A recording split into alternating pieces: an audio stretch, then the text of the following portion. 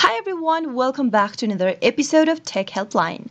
In today's video, I'm going to show you how to download KIK Messenger application on your PC or laptop. So watch till the end to learn how, and don't forget to subscribe to our channel if you've not yet.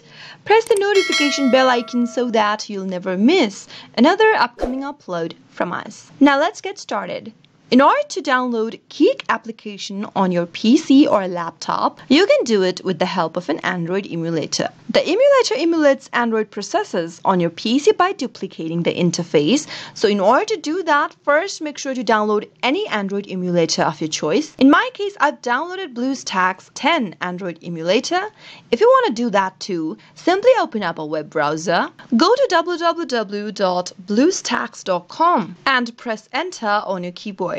Once you do that, you'll end up in the official site of BlueStacks. Simply click the download links you'd like to download for your PC, and once the download is completed, launch the app open by giving it a double click. Once you launch open the app, click on this Google Play button, and this will open up your Google Play Store on your PC or laptop. Make sure that you remember your Google account's credentials, since you'll need to log in with your Google account's credential in order to open up the app player. Soon after you open up your Google Play Store, go to the search box at the top and type in KIK in the search box and press enter.